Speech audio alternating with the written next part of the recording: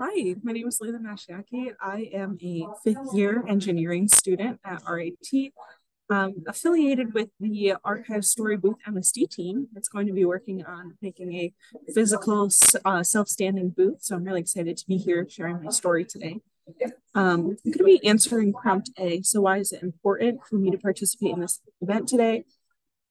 So besides being here to observe the story booth and see how it's running and get to know the team a little bit better, I also work for the Women in Engineering office on campus. And I find that that's my passion project. I really love it. We help to support our female and non-binary students in the undergraduate RIT KGCOE community.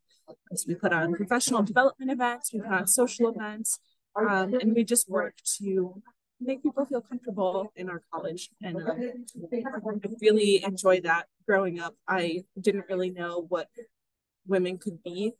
I grew up in a house with a stay-at-home mother who did her best for her family, but I only saw women working when I went to school and I saw my teachers. So I thought the only two options for women were mother or teacher.